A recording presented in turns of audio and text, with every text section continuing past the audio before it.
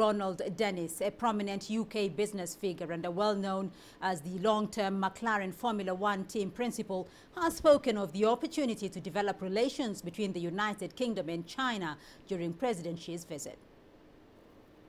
This visit is not just about discussing the key issues that are sitting on the agenda, but more to know each other, to build the relationship and the trust.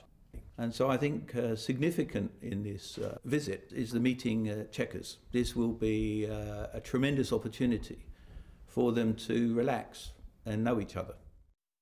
Dennis spoke highly of the UK's decision to become the first Western country to join the Asian Infrastructure Investment Bank and believes the professional financial services that the UK could provide will help the AIIB to build an effective platform for investment.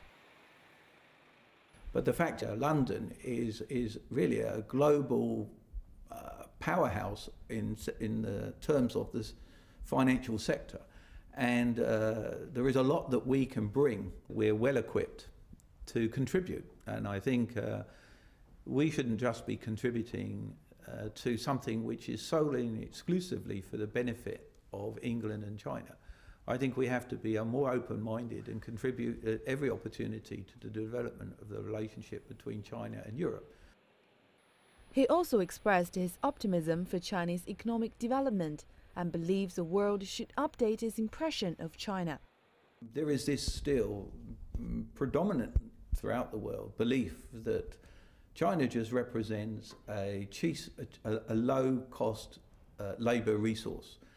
And anybody that's visited China extensively, which I have, quickly realises that this is far from the truth. Chinese infrastructure is impressive, and of course behind that is science and technology. It's not happened by accident, and this is clear that this attitude and this vision that President Xi has for the future, for the next up to 2025, is a remarkable